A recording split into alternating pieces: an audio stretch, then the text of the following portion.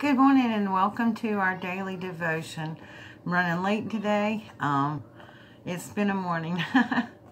So today we're going to talk about focusing on God. And he says, keep returning your focus to me. I am always thinking about you and watching everything that concerns you. However, you are only human and you will lose sight of me at times. I know how hard it is for you to stay focused on me, especially when you're feeling weak or weary. So give yourself grace whenever you realize your mind and heart have wandered from me. And waste no time in returning to me by praising me in thought, word, or song.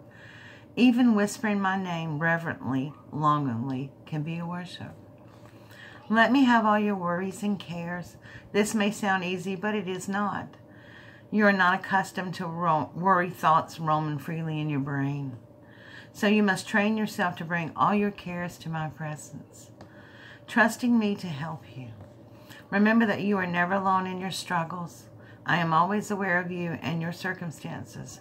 I can help you because I have all authority in heaven and on earth. As you come into my presence, let go of your worries and cares so you can cling to me in childlike trust. And it is easy to lose our focus sometimes on the Lord, but we just need to remember to bring it back around and trust and know that he is always there for us.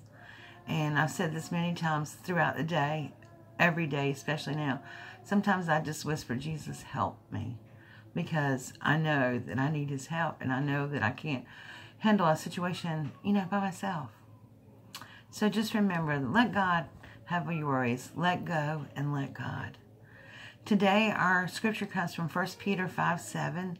Let God have all your worries and cares, for he is always thinking about you and watching everything that concerns you.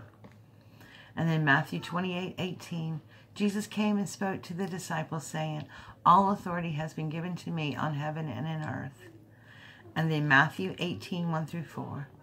At that time, the disciple came to Jesus and asked, who is the greatest of the kingdom of heaven? He called a little child and had him stand among them. And he said, I tell you the truth. Unless you change and become like little children, you will never enter the kingdom of heaven. Therefore, whoever humbles himself like this child is the greatest of the kingdom of heaven. And we need to be childlike in our faith, trusting and believing in the Lord. Thank you, my friends, for joining in this morning. I will be back later on with Card Design Thursday. That too is running late. I tried a new thing, and it was an epic fail. So I got to go back and redo that. So I will be doing another card for you sometime earlier in the afternoon. And then I will see you again tonight for Thursday Night Live at 7 o'clock. And I'm going to be putting a pocket letter together because somebody asked me to show them how to do that. All right, thank you guys for watching, and I will see you all soon. God bless and love you all. Bye-bye.